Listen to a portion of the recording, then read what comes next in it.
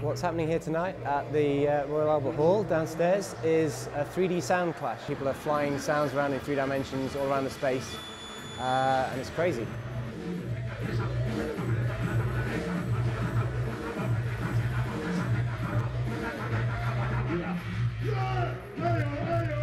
My name's Paul Gillerin. I'm an acoustic designer, basically involved in concert halls and theatres, and in this particular case designing a concept for reproducing sound in 3 dimensions based on the early work of David Gerson in the 60s. He asked the question, how do we hear in 3 dimensions, because we obviously do, and he worked out how we hear height, which is very important, not just the stereo thing in the lateral plane, and he designed a microphone which recorded in 3 dimensions, which was a masterpiece. He then used an encoded version of that to play back natural 3D sound in any studio. And we now have digital machines which do 3D processing in 3 dimensions.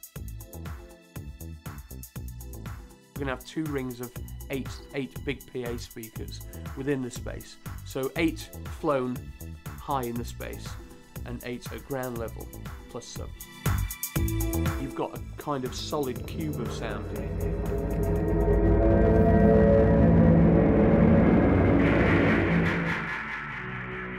If you take a stereo feed from a DJ and you start flying that stereo sound around the space, it sounds incredible, but it'll make people fall over because basically the kick drum is like right next to you, you're going yeah, yeah, and it disappears somewhere over there.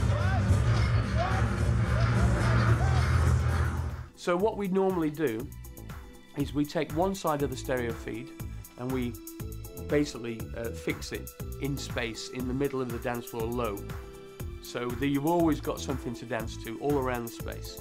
And then the other side of the stereo can be flown around using a 3-dimensional joystick.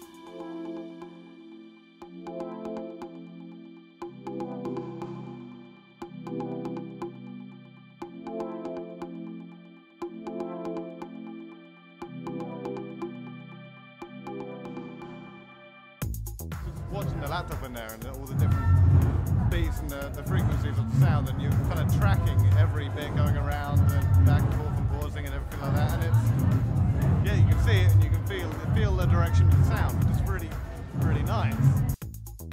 In some ways, yeah, it's really strange to not have the sound coming from one area, but just surrounding you.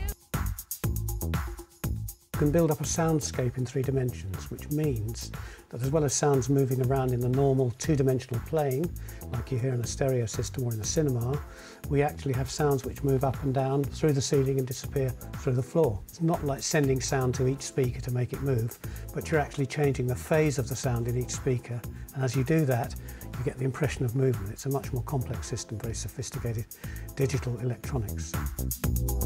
Rather than the sound being at one end of the room and you're listening to it, you're actually in the centre of the experience, so the whole thing is revolving around you.